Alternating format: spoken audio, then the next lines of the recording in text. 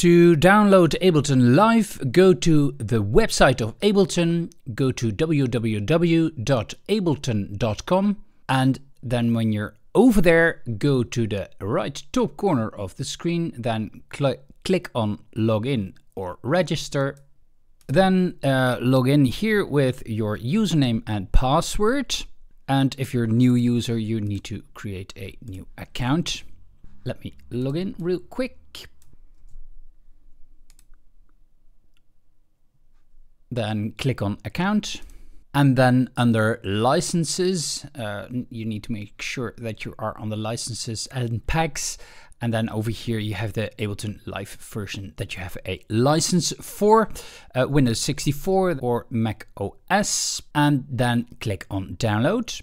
And now it starts downloading Ableton. That might take a while, or 10 whiles.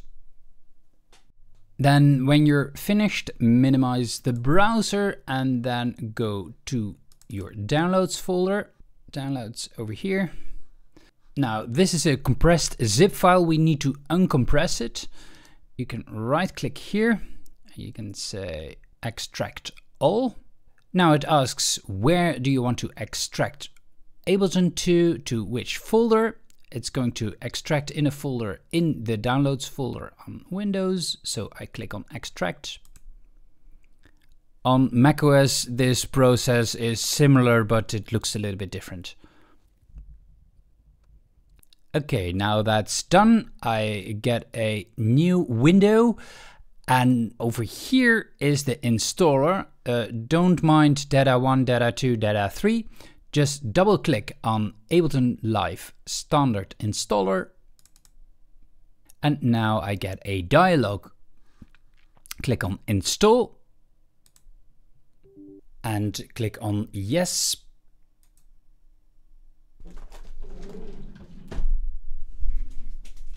And now it says it is ready to install and click on Next. We have to agree with the end user license agreement. In order to do that, click on I accept the terms in the license agreement and then click on Next. Now it asks where do you want to install Ableton, in which location. The default location that it prompts is perfectly fine for me. So I click on Next and I click on Install.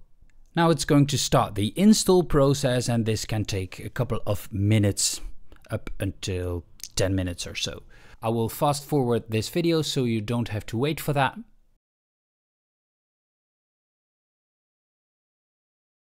And when you see this screen, then your installation is finished. We're not done yet, but first click on Finish.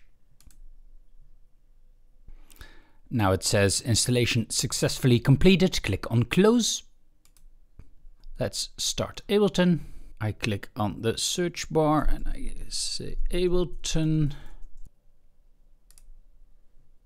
And when I click on Ableton 12, it will start. Now it asks if you want private networks to access this app. Yes, I will allow that.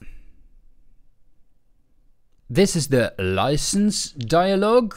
You have to authorize your license, so click on Authorize with Ableton.com.